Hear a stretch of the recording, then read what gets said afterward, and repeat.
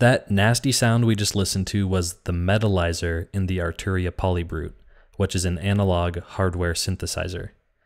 Today I am going to clone that distortion into plugin form by recording a sawtooth waveform distorted by that effect, and then dropping the recording into kilohertz waveshaper. It's really just 2 steps, it's super easy, check it out.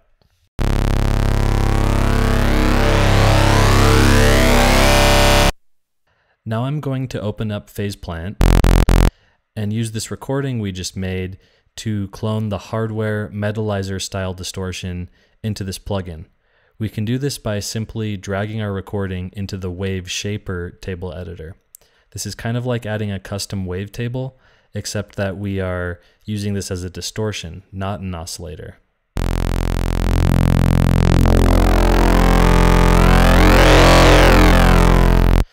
Since this is a distortion, we're not limited to just distorting sawtooths. We can distort any waveform that wiggles.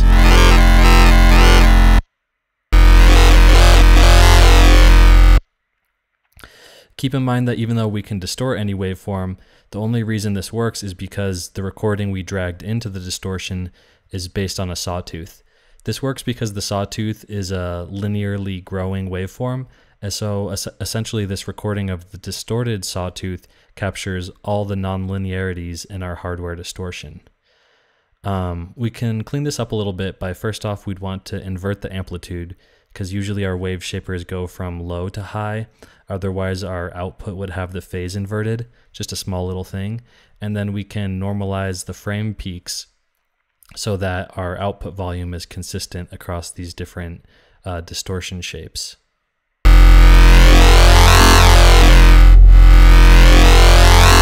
It sounds more or less the same, but it's just a little bit more professional. And even though this Polybrute Metalizer can get very aggressive, my favorite thing about it is how it can subtly enhance more gentle, beautiful songs, such as this keyboard patch. Let's listen before in hand with it disabled first.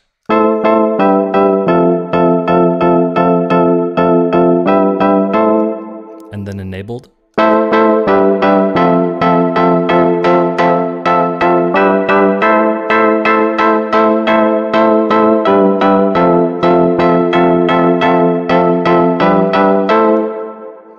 See how it adds a nice, bright, metallic top end? It's a very cool touch. Okay, so I'll keep this one short and sweet today, but just as a quick recap, what we did was we put a sawtooth waveform into a hardware distortion unit.